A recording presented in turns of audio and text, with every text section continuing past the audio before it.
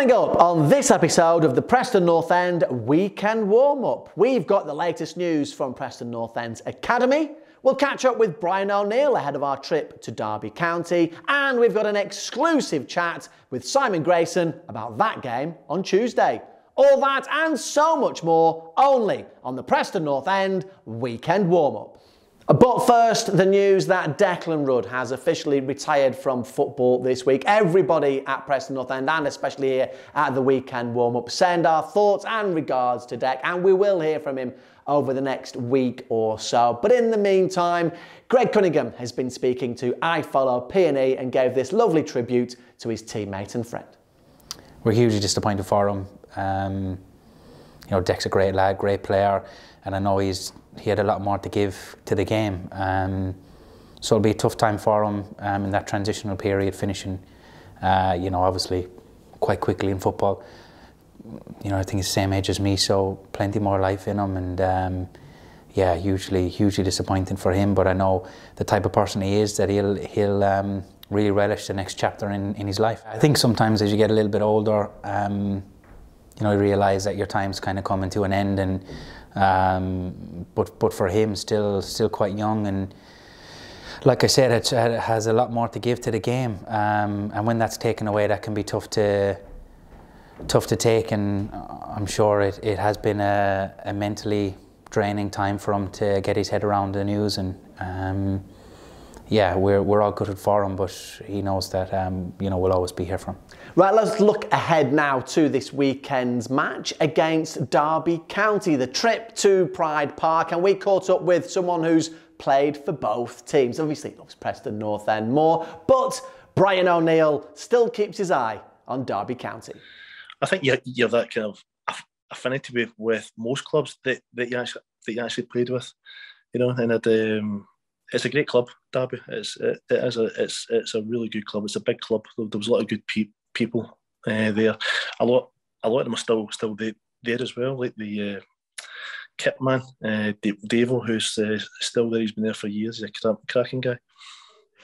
They've been against the odds this season. I think that's probably the understatement, perhaps, of this conversation. How have you rated the job that Wayne Rooney has done in spite of all of that? I think he's done an amazing job. If you looked, I've actually seen quite a lot of the games on TV. They've been playing a lot of good football. I know their results recently have not been as good, but before they were on a hell of a run.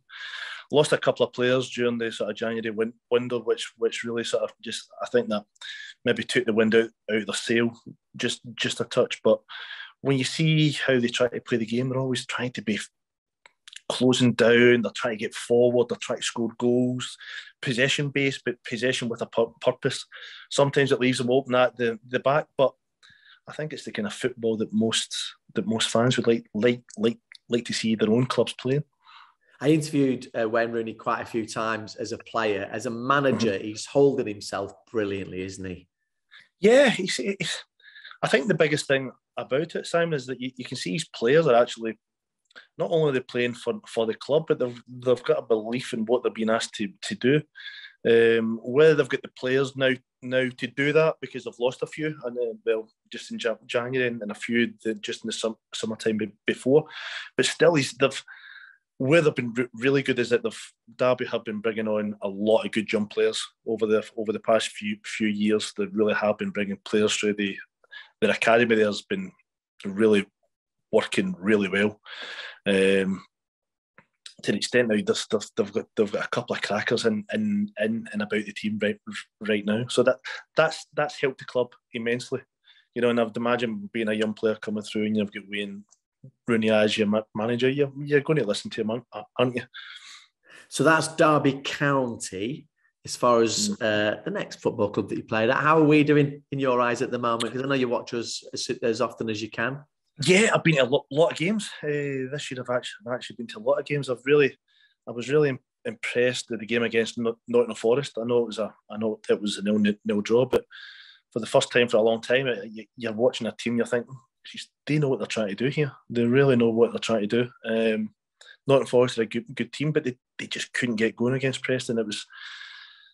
it was good to see them really closing down all over the pitch and high energy and trying to get forward. It's something that I do get frustrated when teams are just all this passing and can try to be all in control all the time. It's good to see that when they've been playing at home, there's been some tough games. There's been some ones that you're kind of thinking, got away with that one there.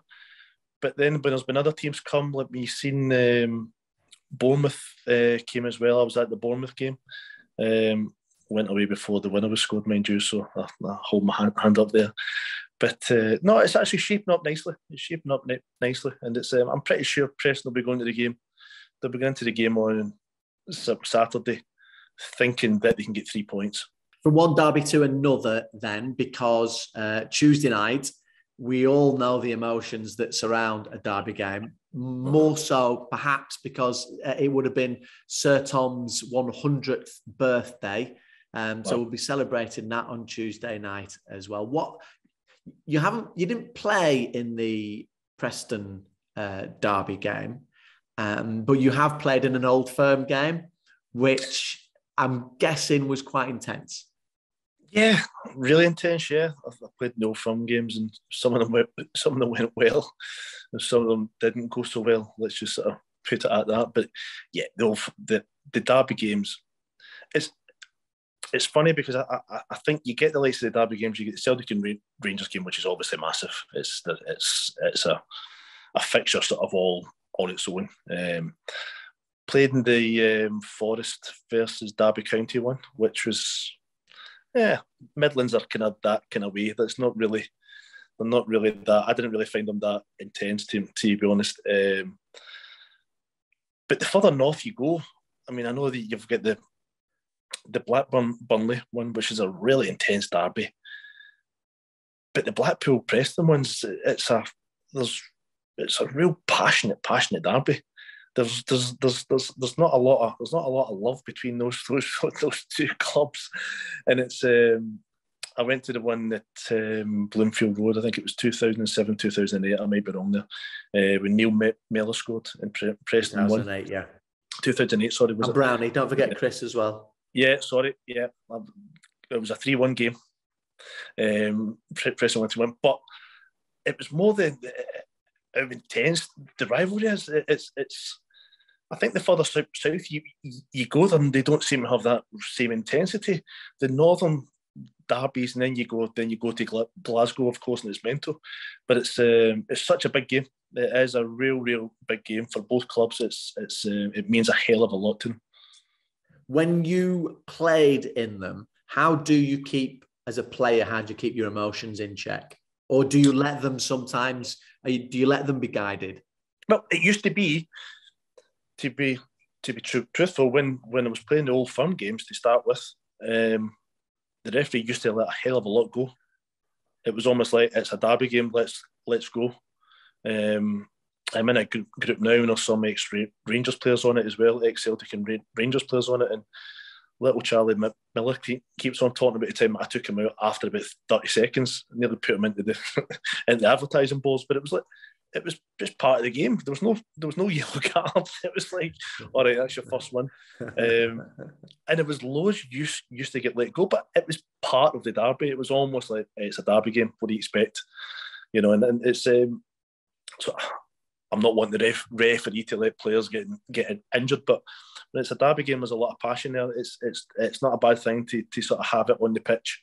It's more important that it's on the pitch rather than in the stands. You know, so it's. I hope the referee's strong, but actually is sensible and lets a few things go, because it's what the punters want to see as well at times.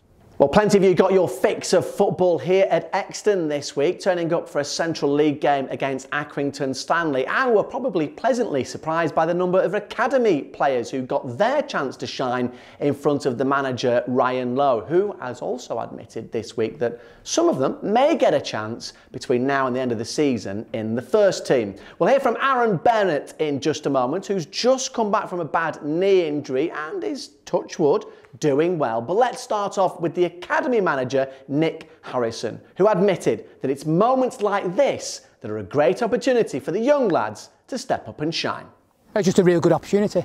I mean, that's what the young lads want. You know, we play week in, week out in the Youth Alliance League, and you know, we know that lads are always looking at the reserve games and am I going to get my chance? And seen today, you know, 16 lads in the squad, and loads got opportunities to play. So in front of a decent crowd, against a really experienced Accrington team, and in front of the first team manager and his staff. So it's a fantastic opportunity for him. Well, you've used the word opportunity a couple of times there, and the manager mentioned in the Meet the Manager this week that, you know, the young lads would get an opportunity. So what does that mean to the lads? What does that mean to you when you hear the manager saying that? Yeah, I think that's exactly what you want in academy football and youth development. You know, there's got to be some kind of a pathway, but you know, the players are not just going to make it, you know, just like that. They need an opportunity, and today they've got that. And I think certainly since the manager's come in, you know, the amount of reserve games that our boys have played in, you know, has been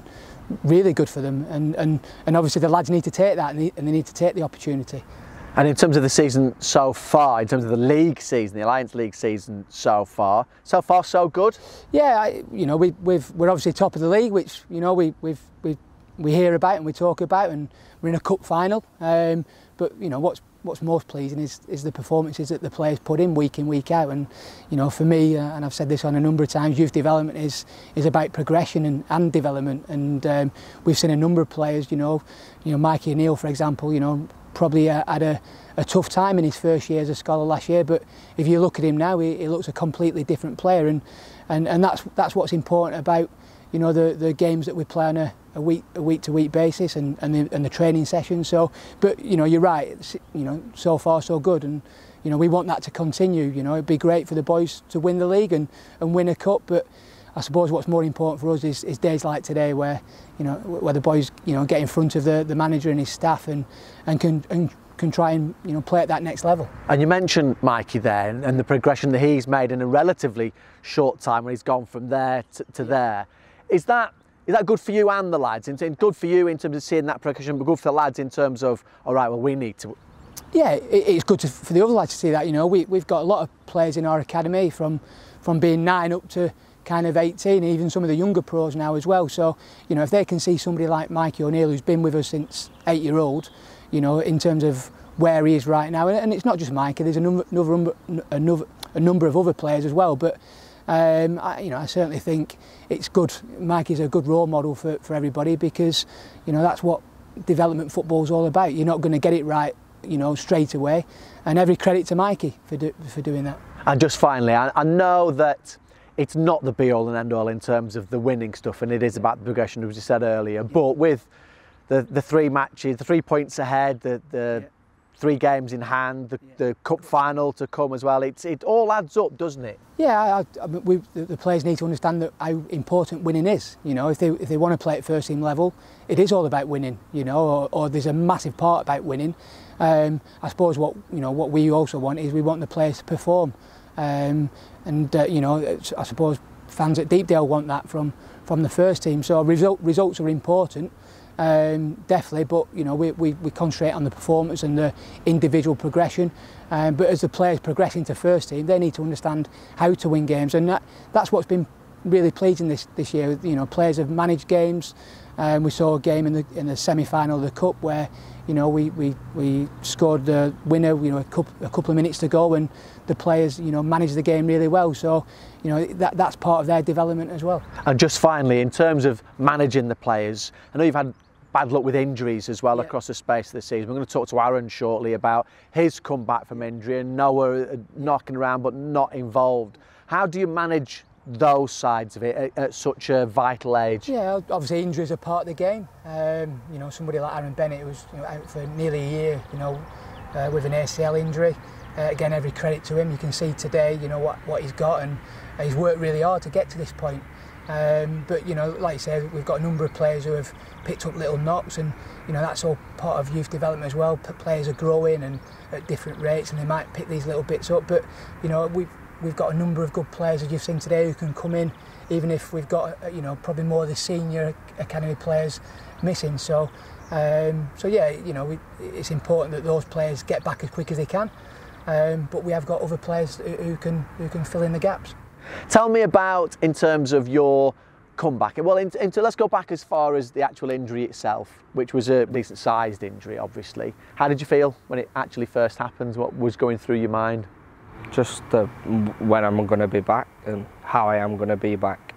Like, am I going to be the same player, or is it just going to change the way I am? But just thought I've got to crack on straight away, really, with it. What did the club say to you? They were just really helpful straight away with the surgery. I got it really quick. I was in straight away. I was in with in pre-season, and the first team staff were in also, so they were a big help towards getting back to progressing. I started off trying to lift my own leg, was a tough one, and then with bending it, and then just the walking patterns, and then it just gradually, once you just got each stage, it just got quicker and quicker, and before you knew it, you were back out on the pitch running. So I know it was a long time since I was 18 years old, and probably can't remember that far back, but I know you sort of fearless because you don't know what's coming. Were there any times that you did have any sort of doubts or worries? No, but then again, yeah, because just like I said, when coming back playing, it's always in your mind, are you going to be the same player, or just how's it going to be? When I started running, it was all fine, and then when you got the ball work involved, then it just got better and better after that, really. So that comeback game, when I think you came on, didn't you, for your first game back? Yeah, you played 45 minutes. Yeah. How did that make you feel? It was just good just to get out there, play an actual competitive game, and just to be back with the team. It just felt great. The manager said this week, in terms of there's opportunities for the young lads coming through. You're part of that as well. How did you react to that? Did you hear him say that? Yeah, or did I've seen it. So how did that make you feel? It just gives you like a goal as such, or just a target to try and get his attention, and then just try and get involved as much as you can and just keep performing. We always know when we come down here that their eyes are going to be on you, and just perform, just do you, and just see how you get on. And how do you think you've been getting on? Since I've been back, I say I've been doing all right, and just take game by game and just see how we go. And what about the lads around you? It's even better. Just everyone's performing. That's why we're doing so well in the league, cup, just unbeatable at the moment, really. Nick has not told me to tell you, but I think he made it quite clear to me about the focus is not necessarily on whether you're going to win the league or win the cup or not. It's on the next game and progressing. So are you feeling that progression again now? Do you feel like every game you're coming back, you're having those steps up again? Yeah, just you learn it. You're learning something each day from every game, so just got to keep moving forward with them. And how nice would it be if you could have that league winners medal and a cup winners medal at the end of the season? Even better to say. I've only come back been back a month now, so to have one of them at the end of the season would be nice. And what are the more of, Wales or Sharks? Sharks. And as you heard mentioned in that chat with Nick, the Meet the Manager night that was at Dibba, you can watch it. You can watch it all again at your own leisure. It's on the YouTube channel. Where is it? Wherever you click on it, have a look for it. Preston North End official YouTube. Same place you found this, Meet the Manager. You'll find it. Let's continue listening to the manager while we're at it, because we go to Derby County this weekend. Here are the thoughts of Ryan Lowe. Yeah, no, I'm really looking forward to it. I think, especially, Derby County, they're fighting for their lives. They've done extremely well to get the points they've already got. For me, they're one of the better footballing teams in the division. How they play and what they do and the setup. So we can't, think, just because the bottom of the league, the bottom of the league through no fault of the players and the management staff, definitely. And they're really giving it a good go to try and escape that. They've been fantastic from start to finish. So we're definitely not going to think it's going to be easy, but I'm really looking forward to going to the stadium. Yeah, there'll be a few of our fans travelling. They'll have a packed house there because they're rallying them through, supporting them. And it's been a while, as you said, it's been 2.5 weeks yet, so just to get back out there with the lads is definitely looking forward to. You've touched on Derby as a team there already, but given the circumstances, how impressed have you been with their season? Yeah, very impressed. I think they've been probably, if Wayne does manage to keep them up, and he should be given manager of the year, certainly because of what he's done and how he's done it. Not just Wayne, but as coach and staff as well. They've all galvanised together to try and you know, escape with that. I think they played, maybe Wayne's took the pressure off and to say, well, look, you've got the points, you know, you just got to now get on with it and try and get as many points as you possibly can. As I said, it's through no fault of his and his staff and his players, but what he is trying to do is he's trying to make sure that he can, you know, fight this deduction they've had and try and stay in the Championship. And I think after Saturday, look, I wish them all the best. I hope they can do it, because it'll be a real fairy tale, won't it? It'll be a story that's never been heard of, and I will be, you know, hoping they can do it after Saturday. Right, I know they say take one game at a time, but we also know what the game after the next game is, so you'll allow us this one. I'm not going to say it is, you know who it is, but we have an exclusive interview here in the weekend warm-up with former Preston North End manager Simon Grayson, who will talk about Derby days, Tommy Clark, who did something at some point in some time. But we'll start off our chat with Simon Grayson by talking about if he misses management. Yeah, one part of me on a Saturday misses it all, and the build up to the games, of course it does, but sometimes it's nice to give you opportunity to go and do other things as well. I've obviously watched Joe, my lad, play quite a bit as well at Barrow over the last few months as well. Watching different games, sampling different sort of environments within the football industry, speaking to like technical directors, and just getting sort of a feel of something that maybe what the future might hold for me. I still think that I want to go back to work and be a manager, because I still think I'm good enough, young enough, and got the attitude still to be successful. So time will tell with that one if it comes along. I've actually been offered a couple of jobs since I left Fleetwood, which is not what I want. I didn't think they were the right ones to do at that particular time. So we will see what the future holds in the next few months. Fingers crossed for you.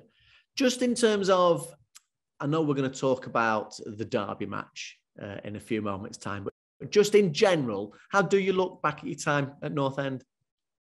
Absolutely loved it. It was an incredible time, and it went so quickly. I remember the first conversation I had with Peter, and he asked me to come, and I said, look, I'm not prepared to come while you've still got a manager. He says, well, if you agree to come, we won't have a manager. I had a conversation with David Moyes. I was actually in Dubai at the time because I'd left Huddersfield about 2 weeks before, and spoke to him for about half an hour. Tried to reverse the charges, but you know what Moyes is like. He wouldn't accept them. And from the day that I walked in the football club, made really welcomed by the players, the supporters, all the staff. And that time just flew by, from keeping the team up that first season to obviously then get to the playoff semi-final against Rotherham, which was a disappointment, but a progression of the football club that I wanted to do, which obviously accumulated in the playoff final and the hoodoo that had been broken after, 10 attempts, I think, was it? And then stabilising the club in the Championship. It was a great time, and I loved working with everybody, supporters. And I can really proud of what I've achieved, but really the relationship that I had with everybody connected with the club still. The amount of relief, I think, that came out, possibly even by half-time, when we were almost there, but we also had in the back of our mind all the other ones as well. Was that the highlight for you? And did you feel that hoodoo going to Wembley that day? How did you get rid of it? Well, it's funny because I was just talking to this on this subject to somebody last week, and they were saying, well, how did you deal with it? Because of the previous records that Preston had had, and I think it was they held the record for the most number of defeats in the playoffs, which everybody was reminding me about. But I said records are there to be broken, so I use that as a positive, and I certainly tried to use my experience of being there a couple of times as a manager previously and as a player as well, and drew that all together. And it was a big motivation, obviously, after the Colchester defeat, that we could still have this second chance. And I just kept on emphasising to the players all the time was, if you're going to get promoted at any particular time, doing it at Wembley is the best thing to do and the best way to do it. And even at 3-0, you're still a little bit sceptical because you're thinking, what could happen? But you get the fourth goal, and it's probably the longest period of time that I've had during a match where I could actually stand on that touchline and enjoy it, and actually pick out one or two people in the crowd that I saw and forget about the game to a certain extent a little bit, because we were in cruise control and certainly waited for that final whistle to sound out, and then we could celebrate. I think that will probably be most people's most memorable moment. The other one, probably came on a night game in the League Cup, involved Tommy Clark a little bit as well. But before you'd got to that point, in terms, obviously, you were a former player there, you were a former manager there. In terms of when you got offered the job, you mentioned about Peter and the chats that you have. Did that ever come up? Maybe it's in your mind or in your heart or anything, that any sort of conflict? I think I probably had the conversation with Peter once. I said, look, how do you think it will go down, given that I played and managed Blackpool, like you said? He said, look, it won't be an issue. You win football matches at any football club, you become successful and people like you even more so. And I speak to one or two people about this at the time, and they says, well, you're not exactly following in somebody who's left the football club, but that was very sort of well liked as well. So you could have been the second most hated football person in football and still be liked. So I took that as a positive, and I just decided that it's football. It happens, and it doesn't matter who I work for or who I've played for or against. My team is Leeds, but every time I played against them or when I was playing or managed against them, I always wanted to beat them, and it's who I work for at that particular time that I will give 100% and more, to be fair, to be successful, and that's how I looked on it. That I wanted to be successful, and what had happened in the past was the past. It was the future that I was looking forward to. So you played in derby matches, you've managed in derby matches as well. What is the feeling like as you get nearer and nearer to kick off? Well, I think with this one as well, people from the outside don't realise the intensity of this game, do they? The rivalry, it goes back a long, long way, and it is really intense. It's a little bit like people don't realise about Blackburn-Burnley, but that is one game that people look forward to as supporters from when the fixtures come out.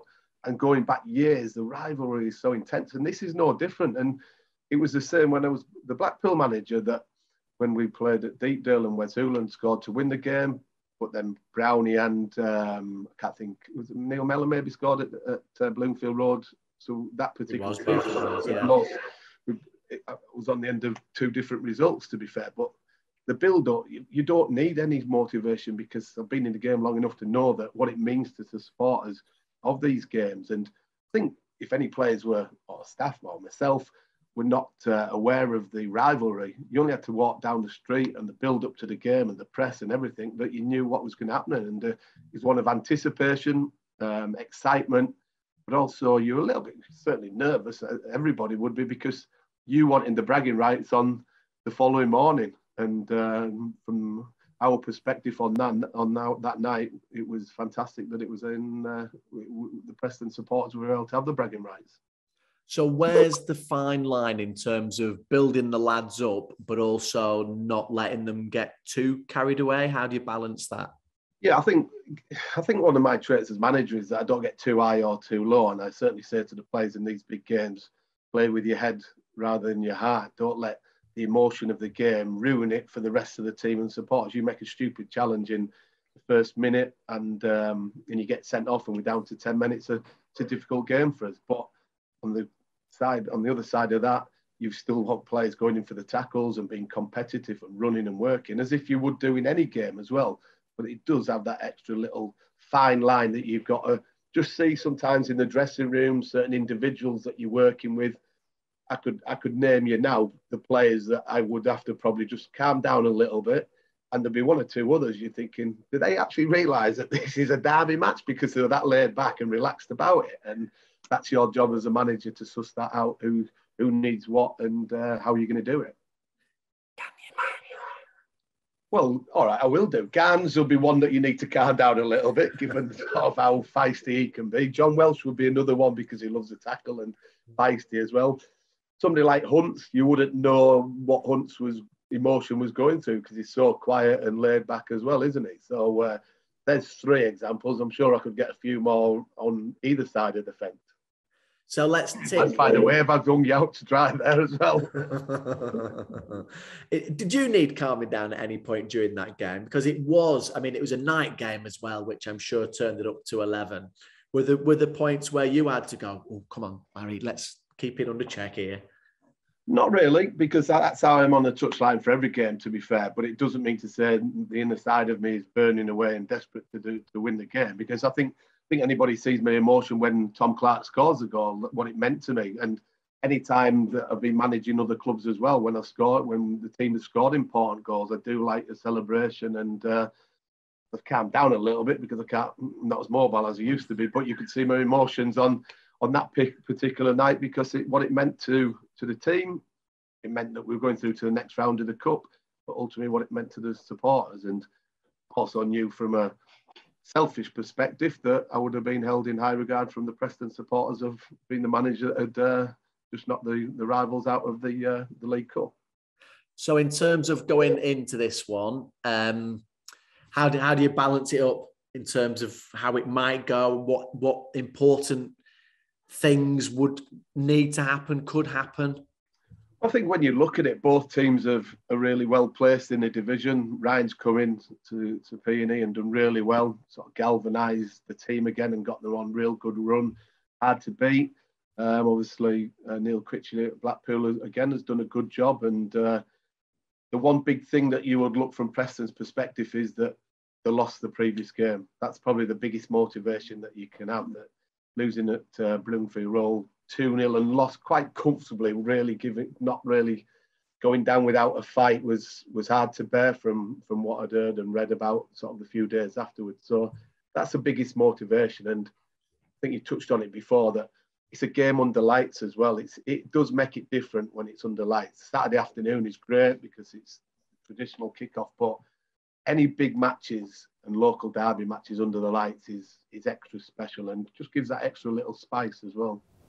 And no, you do not win any prizes for trying to guess exactly who he wants to win the game on Tuesday night, although we both know, right? Okay, if you haven't got your tickets yet for that game, there are a limited number left, but they will stop being sold as of 5 o'clock on Monday. So if you haven't got them by then, you're not going to get them. And on Tuesday night, don't forget that we will be celebrating the life and legacy of Sir Tom Finney on what would have been his 100th birthday. So get along early if you're going along, and catch everything on iFollow P&E if you can't. And if you haven't got a ticket for Derby County, that's also the only place that'll be able to catch the game, because there are no sales on the day at Pride Park. That is it. Hopefully you've enjoyed it. Like, subscribe, fingers crossed, and just finally, come on you Whites!